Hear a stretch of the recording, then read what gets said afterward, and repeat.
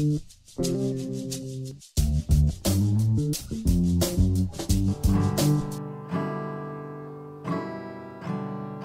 don't think that's G.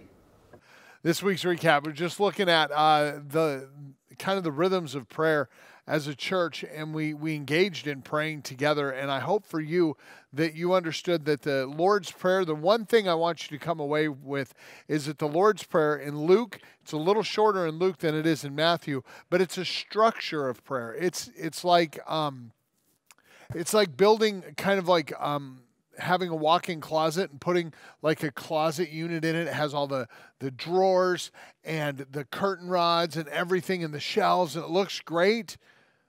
And that's a great structure to do what? To put your clothing in and get everything organized, to fill up. The Lord's Prayer is like that structure. You come and you fill it up. You use that structure to praise God, to confess, to invite Him to bring your kingdom, His kingdom to bear in your life, and to bring the kingdom of God through you into this world. So I invite you to be a person who prays, talking to God as Jesus invited us to, as Abba, as our dad, as our Heavenly Father, who we can run and jump in His arms and just talk to Him. And hopefully for you and for I, our prayer life takes on a conversational tone and a less of a religious structure. It has, well, exactly what Jesus intended.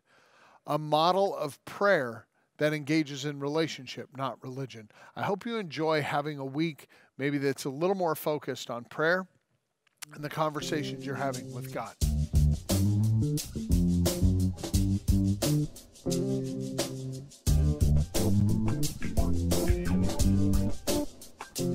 All right, kids, we got some questions for you today. When Jesus taught the disciples to pray, do you think He meant say these exact words every time, or that this is a guide to help you know how to pray?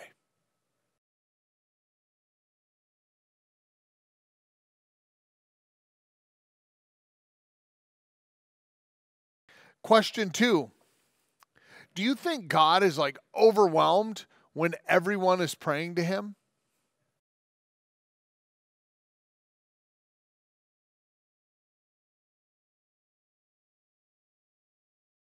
Question 3, do you ever do popcorn prayers?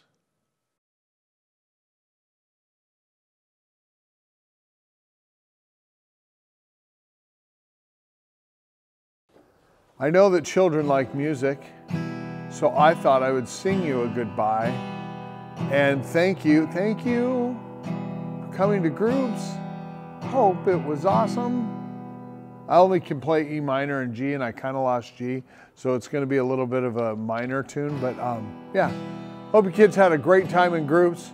I hope you have fun going to do what you're about to do. Hopefully you get to play with your friends now. Oh. See you later.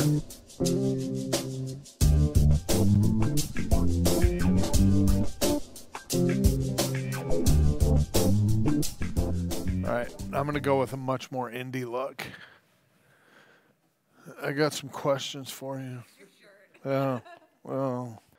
Were you surprised? Question 1, were you surprised that the disciples asked Jesus to teach them how to pray?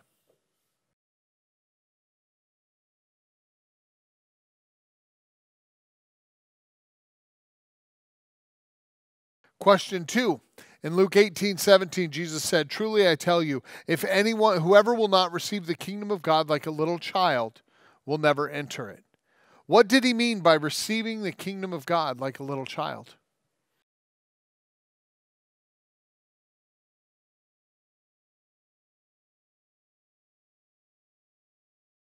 Question 3, how did Jesus begin His prayer in verse 2?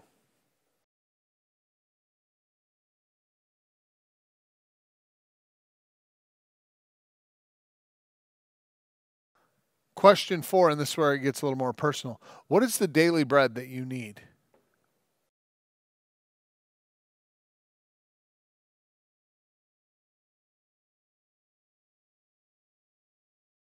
Being tempted is not a sin. Jesus was tempted, and yet He didn't sin. Do you ever feel guilty for being tempted?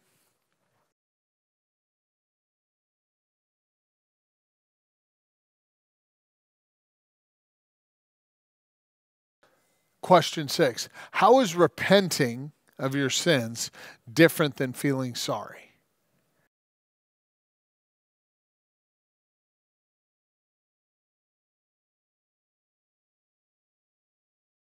What do verses 5 through 13 speak to your heart about God and your relationship with Him?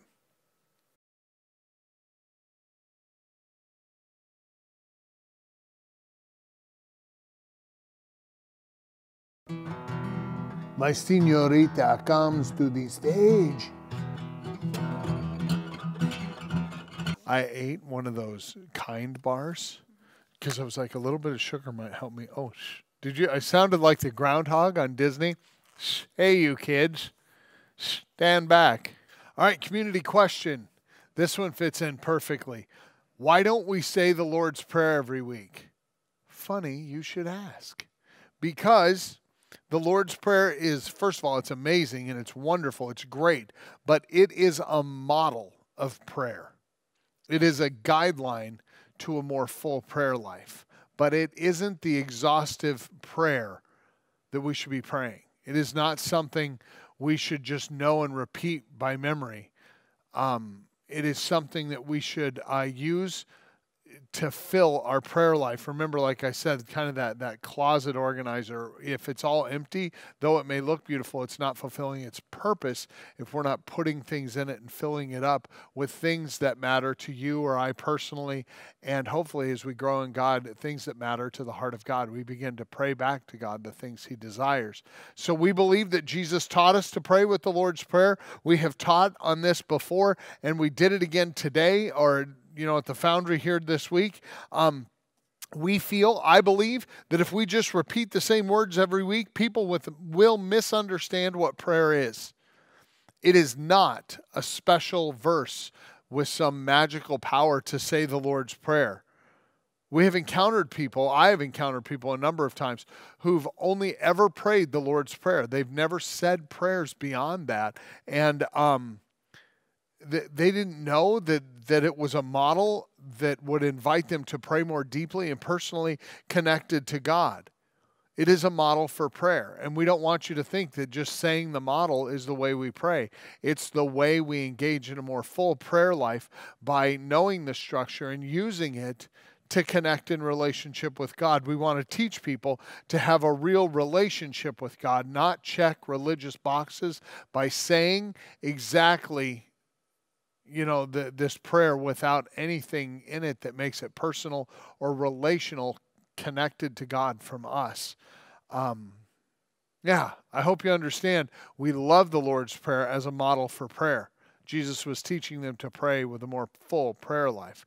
The second thing is how can the rest of the church body find out about prayer requests? One of the great things, we've got a prayer ministry that's really taking off here, and we are sending out prayer requests as they come into a prayer team, but there's also these prayer boards.